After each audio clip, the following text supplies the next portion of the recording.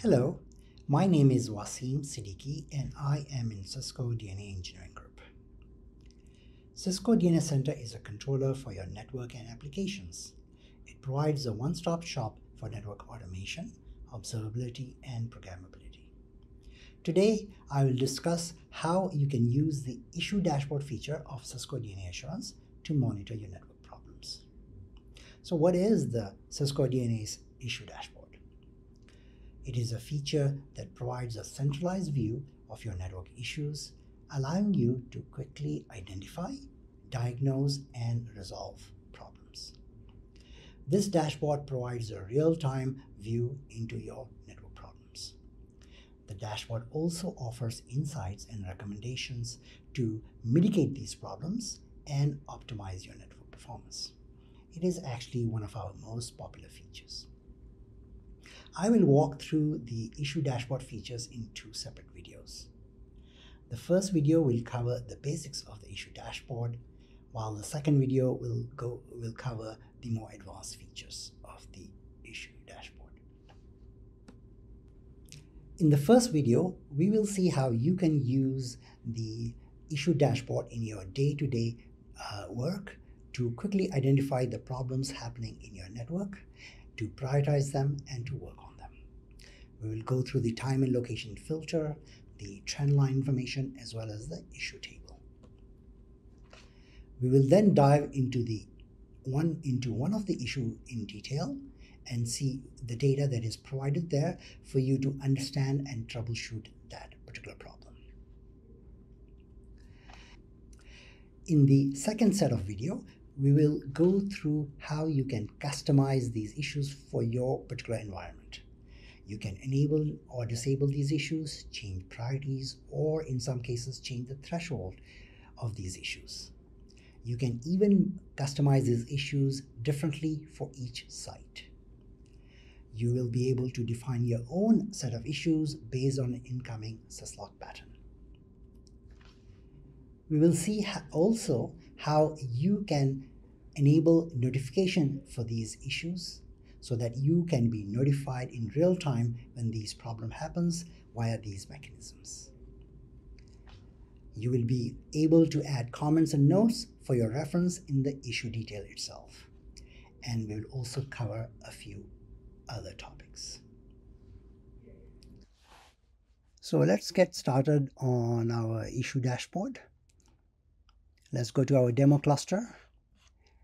Click on the burger menu here, Assurance, Issues and Events, and this brings you to our issue dashboard. So what is some of the information presented here? Let's start from the top.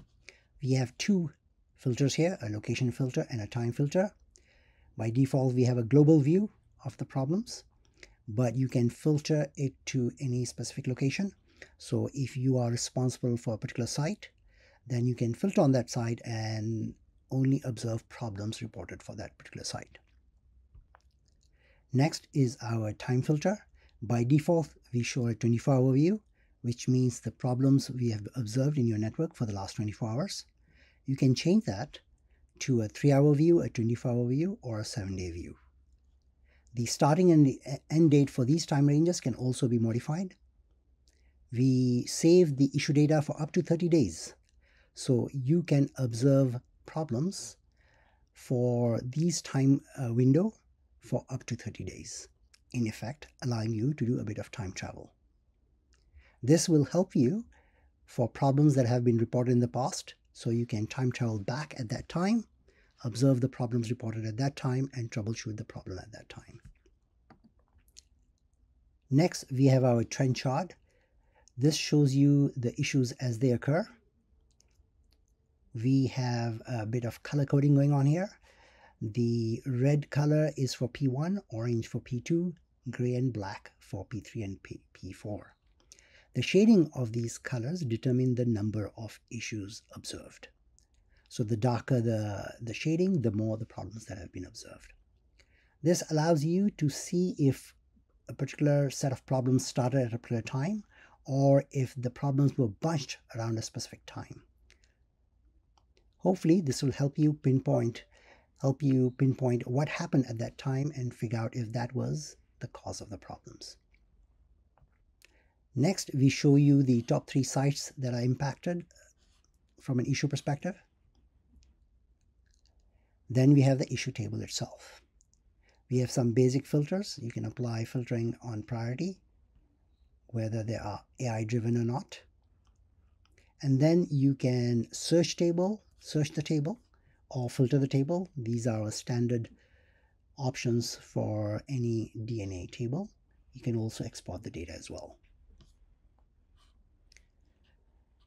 Here we have the issue type or the issue category.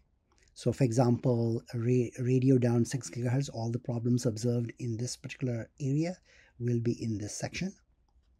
We also show you the number of issues observed, the sites impacted, the devices impacted, and the last time when the problem happened.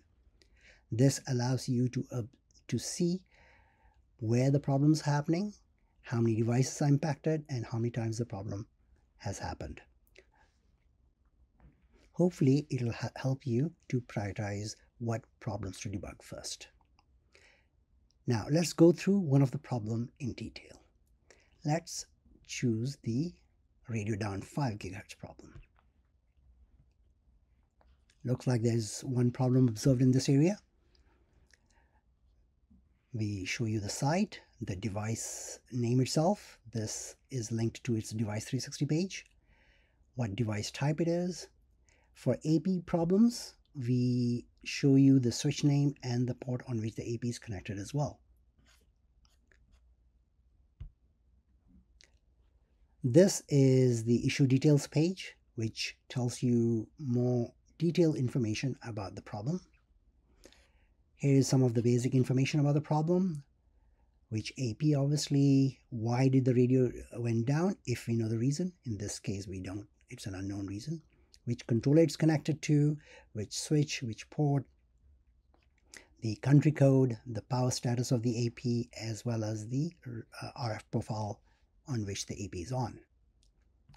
Here it's a summary of the impact of that problem in terms of sites, clients, and APs.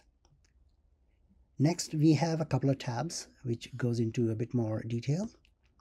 The first tab is the problem details section, which gives you a bit more information about the problem. We have a map here to show you where the AP is located and where the other APs are located as well, and some of other basic information. Next, we have an impact details section. It tells you the impact of the problem, impact on the wireless client, as well as the location. Since the AP is down, no clients are connected, so there is currently no impact on the clients itself. Location, there is one location impacted. Next, we have a suggested action tab. This is a list of troubleshooting steps that hopefully will help you to figure out what's happening and hopefully root cause the problem. So this is our issue detail page. Next, we will go through some of the advanced features of the issue. The link for that video can also be found in the description below. One more thing to go through, which is the status of an issue. There are 3 types of status in the issue dashboard: open, resolved, and ignored. Open simply means the issue is still open. Resolved means the issue has been fixed or resolved. Ignored means ignore the issue for a specific time period. Let's talk about resolved status. There are 2 ways the issue can go into resolved status. One is by changing the status manually, and the other mechanism is the auto resolution mechanism. I am currently logged in as an observer mode, but if I had admin role, I would be able to change this status to resolve state. There'd be a drop down here allowing me to change the status from open to resolve or ignored. So that's the manual way.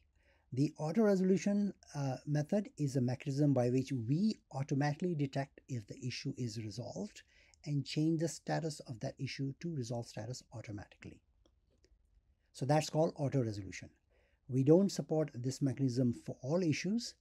We support it for about 15 to 20 issues, and we are working through to support auto resolution for all of our issues. The last status is the ignored status. Ignored basically means the issue is known, it is expected, so ignore the issue for the next X hours. I will go through this in the next video in the advanced topic as well on how to change to the ignored mode. You can do that from the issue detail page. You can also observe this from the main dashboard page as well.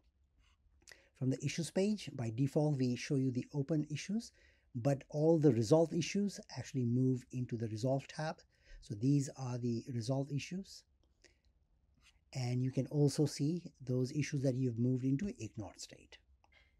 In this example, in this cluster, we don't have any ignored issues, but we had a few resolved issues. So that concludes our basic issue dashboard features. So that concludes our basic introduction to the issue dashboard.